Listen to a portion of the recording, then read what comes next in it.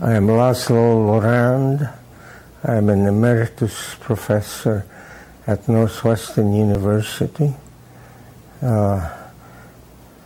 lately from the Department of Cell and Molecular Biology at the medical school.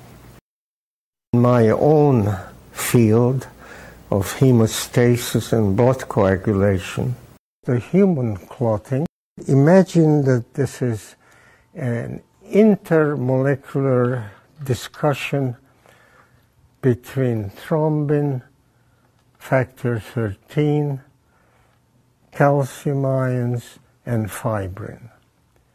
It's a lovely communication, quite unique in biochemistry. I'm unlucky, in an ingenious experiment, showed that thrombin action preceded clotting. Thrombin did something to fibrinogen. Fibrinogen has to be converted into these fibrin molecules that are shown on the left there. We compared the N-termini of fibrinogen and fibrin, and we found that whenever thrombin clotted fibrinogen, new N-termini of glycine appeared on the fibrin molecule, and the old N-termini, alanine from fibrinogen, disappeared somehow.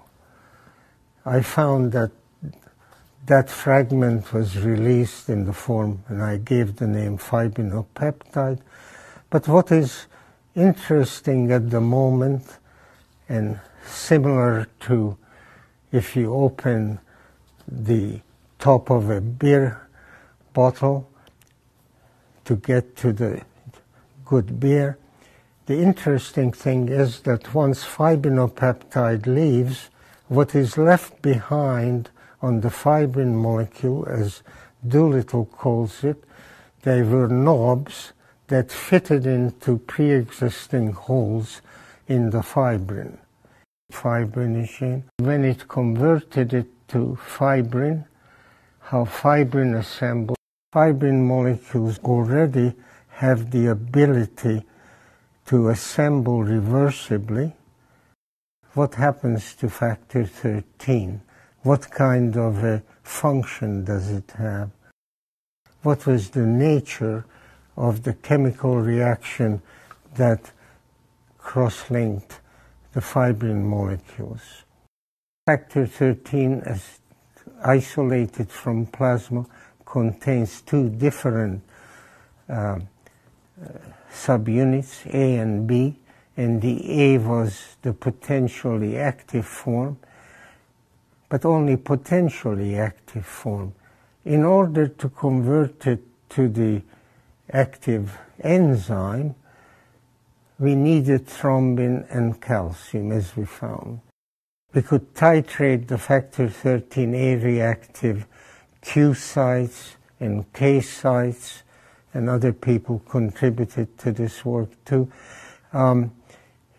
with great ease, and found that all these sites were located in the unstructured C-termini of the gamma and alpha chains of fibrin.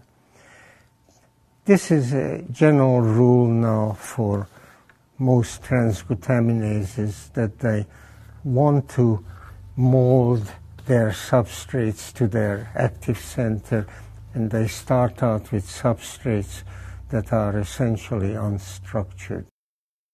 The enzyme that spot welds them will knit them together into a hardened clot. Evolution produced two different paths to the clotting of fibrinogen. One was a simple one, so a single step of taking a protein, modifying it to form a clot, whereas the human blood clotting system, as we worked it out, is far more complicated. This is what evolution produced to make the human clotting human blood clotting system far more complicated than the first model, whereby you would expect the fibrinogen could be directly cross-linked by a single enzyme to become a stabilized clot. No, you have to rely on all sorts of feed-forward regulations and controls to make the system coordinated in a timely fashion to produce the stabilized clot when it's needed and not to produce it when it's not needed.